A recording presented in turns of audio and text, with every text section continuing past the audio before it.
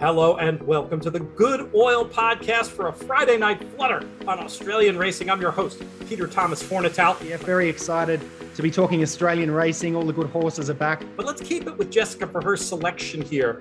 I love number 9, Forbidden Love, by taking on some male rivals here. She's a filly taking on the boys, no issue with that. Forbidden Love's going great guns on the quick backup, and she wins another Group 1 today. Forbidden Love by 2 lengths to Lighthouse. Well, bettors have only got eyes for 2 horses here. Number 1, Nature Strip, the world's best sprinter who's at Randwick over the 5 furlongs. Eduardo has actually won the last 2.